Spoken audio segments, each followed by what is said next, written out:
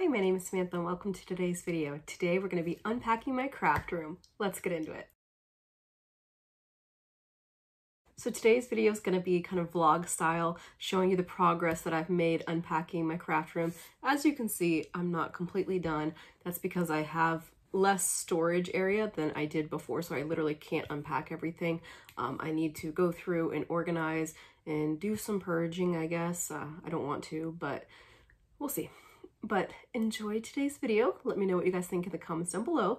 Give me a month or two and then I will do a tour video where I show exactly how I've organized everything, show my organization systems, show how I have everything set up. Let me know what you guys think in the comments down below. Please don't forget to like and subscribe and have a great day.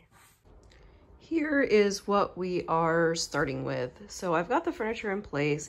You can see the mess from the haul the other day. I've got a bunch of empty containers here. And then the majority of the boxes are actually over in this room.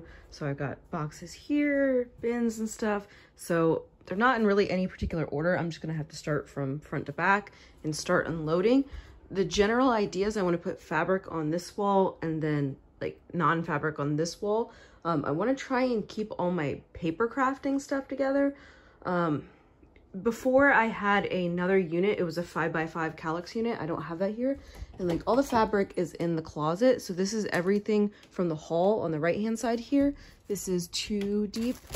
So this is going to stay here until I've washed it. And then all the stuff on the left, this is what belongs on the shelves. So I don't even know where to begin, to be honest with you. All right, it's been a couple hours. Here's the progress I've made. Things are definitely not where they belong, but I'm just trying to get stuff out of boxes. So I'm trying to keep like fabric on this side. I was putting paper crafting stuff on this side because I just moved this table out of the way, but the table's gonna go there. So these are gonna be less accessible. Empty containers here, just trying to get things out of the boxes because I've got all the boxes right here because I want to make sure the trash gets picked up tomorrow morning. So I want to get all of these out in the trash, in the recycling for tomorrow. So over here, now we have like accessible walkway. I'm keeping these boxes, so I'm not concerned about getting these empty. Plus this is like craft show stuff. So I'm not concerned about getting these open just yet. These are the boxes that are getting saved. And then these guys are bins. So this stuff, I feel like I can keep working on this so I can, you know, organize what's in here. I don't know if that all made sense, but that's what I've done so far. Saturday, February 4th. Here is the progress. I have completely gotten everything out. Surged. All this is surged so it can be washed. Next step is to organize this stuff so that I can unpack these boxes or bins. Saturday, February 11th update.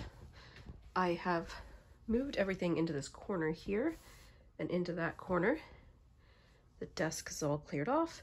I ended up actually moving the desk like 6 inches that way because these drawers and these drawers, it was an issue here. So I scooched that over some.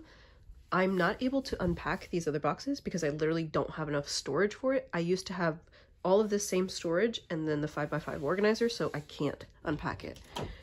And then this is all the fabric scraps. The cotton flannel is getting washed. This is what I've washed so far. And then my plan is for once I cut them up, I'm not cutting the whole bolt, the extra of the bolt can go in the empty bins to keep them clean. Tuesday, February 14th, last update. So this is the last of the cotton flannel that needed to be washed. It needs to be folded nicely. I just kind of have it roughly folded right now.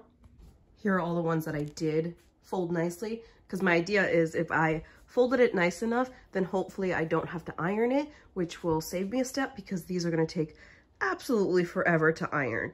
But I need to refold the ones in the other room, add them to this pile, and start shopping. And the jar opener video that's going to come out at the end of the month, here's just a quick update of what I've done. So these need to be made, but I just finished all of these guys, and I am working on this pile right here today.